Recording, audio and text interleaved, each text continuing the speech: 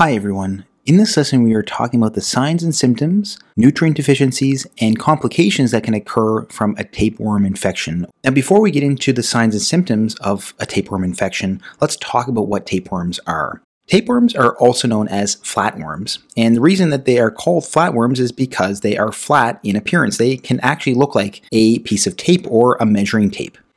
Now they are parasites of the class Cestoda, and they can often be referred to as cestodes because of this. Now there are many different species of tapeworms, but the species we're going to talk about in this lesson have humans as a primary host.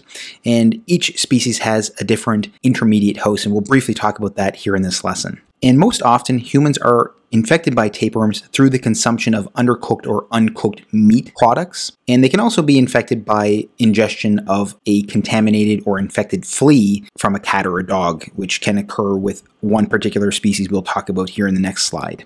So tapeworm species actually vary across the world, with some species being more common in certain areas of the world than others. For instance, the tapeworm hymenolepiasis nana is the most common infection in the United States, whereas Taenia saginata is more common in Europe, South America, Africa, and Asia.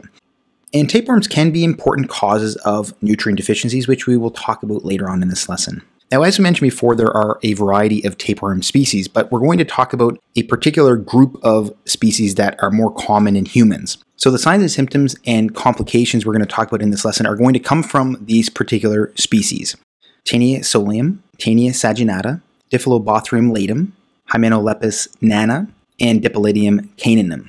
Now, an infection with either of these Taenia species is going to lead to a condition known as taeniasis. Taenia solium is going to be also known as the pork tapeworm. It's going to come from uncooked or undercooked pork products. Taenia saginata is going to come from beef. It's going to be considered the beef tapeworm. It's going to come from uncooked or undercooked beef products. Diphyllobothriasis is the fish tapeworm. It's going to come from uncooked or undercooked fish. An infection with this particular tapeworm is going to lead to diphyllobothriasis. Infection with hymenolepiasis nana is going to occur from person to person, so there's often not going to be an intermediate host with this particular tapeworm. And an infection with this tapeworm is going to lead to what is known as hymenolepiasis. An infection with dipylidium caninum in humans is going to come from ingestion of fleas that have been infected themselves with tapeworms from cats and dogs. So this is going to lead to the condition known as dipylidiasis. So because there are multiple species of tapeworms and multiple medical conditions that result from them, there is going to be a variety of signs and symptoms that may occur, but for the most part, the majority of symptoms are going to overlap with each of these tapeworms. So as I go through the signs and symptoms, most of them are going to be applicable to all of these tapeworms, but I will mention specific details if a particular sign and symptom occurs more commonly with a particular tapeworm infection. Now let's talk about the signs and symptoms of having a tapeworm. So having a tapeworm may actually lead to no symptoms at all. It may be asymptomatic. Especially in adult patients, it's going to be asymptomatic or very mild, very few mild signs and symptoms. But in children, signs and symptoms are oftentimes going to be more likely to be present and more likely to be severe. So we will talk about those specific details as we go on through these signs and symptoms. So having said that, if a patient does have signs and symptoms, what might some of those signs and symptoms be? So some of them include passage of proglottids. Now this is actually going to be one of the more common findings with patients who have tapeworms. So proglottids are these little pieces of tapeworm that get passed in the stool of an infected person. So they often can be described as something that's white or a little piece of rice in the stool. So this can often be something that can be noted in patients with a tapeworm infection. And it may lead to slight discomfort as well. And then another common finding with patients who have tapeworm infections is abdominal pain. Now this abdominal pain may be colicky or crampy. It can be a pain that may come and go. It may be vague. Colicky pain is going to be more common in children. And some patients may describe having an epigastric pain being above the belly button in the middle or center of the abdomen, or in and around the periumbilical area, so in and around the belly button. Interestingly, this abdominal pain is more likely to occur in the morning. So when a patient wakes up early morning, they're more likely to have this type of pain. And this pain is often characteristically relieved with eating small amounts of food. So those are two important and interesting characteristics with regards to the abdominal pain with a tapeworm infection. Another important symptom of a tapeworm infection is anal pruritus or anal itching and irritation. This can be a cause of pruritus ani, and it's due to the irritation and passage of proglottids in the stool. So this can often be another important finding in patients with tapeworms. Patients can also have nausea. Again, interestingly, this nausea is more likely to occur in the morning, and it is often relieved or may be relieved with eating small amounts of food. So again, this is another interesting characteristic with regards to this nausea, and this goes along with that abdominal pain we talked about before. So again, the abdominal pain and the nausea are more likely to occur in the morning and could be relieved with eating small amounts of food. This may be very important in realizing that a patient may have an issue with a tapeworm infection. Patients can also have issues with vomiting, although this is going to be more rare. It's oftentimes only going to occur in small infants. And as we mentioned before, infants are going to often present with more severe clinical features. There can also be bowel habit changes. This can either be diarrhea and or constipation. Infants or young children are more likely to be affected with diarrhea, although overall, diarrhea and constipation are going to be more rare findings with a tapeworm infection. But out of all of the tapeworm infections, diarrhea is going to be more likely to occur in hymenolepiasis, so that infection with Hymenopeltis nana, which is again the most common tapeworm infection in the United States. Tapeworm infections can also lead to changes in appetite as well. This can either be an increase or decrease in appetite, so it can be either one. And there can also be weight loss as well. Weight loss is going to often occur from malabsorption. So because of the tapeworm, or if there are multiple tapeworms, each of them are absorbing nutrients. So they're taking away nutrients from the patient. So there can be issues with getting enough nutrition. And this may also be compounded by a possible decrease in appetite. So both of these may lead to a weight loss as well. Some other signs and symptoms of a tapeworm infection may include a fever. So fevers are going to more likely occur in infant patients. And again, this is due to an infection. So it's an infection with a tapeworm within the gastrointestinal tract. This is not likely to occur in adult patients. Adults are not likely to mount a fever against a tapeworm infection, but they could. Again, this is going to be more likely to occur in infant patients. Malaise may also occur in some patients. So malaise is a feeling of generally being unwell. And again, this may be due to nutrient deficiencies and or the tapeworm infection in general. And then weakness may also occur in some patients. Again, this is going to be due to nutrient deficiencies. So again, we're going to talk about the vitamin that is going to be more likely to be deficient from a tapeworm infection later on in this lesson when we talk about nutrient deficiencies. So some other signs and symptoms from a tapeworm infection include irritability. Irritability is more likely to occur in children, and the irritability is more likely to occur in taeniasis and dipylidiasis, so infections with the taenia species or Dipylidium caninum. Headaches may occur as well, but this is more likely to be a rare finding. It can occur in taeniasis, and it may occur in a very important complication we're going to talk about later on in this lesson, which is cystic psychosis, or in this case, neurocystic psychosis. We will talk about this later on in this lesson.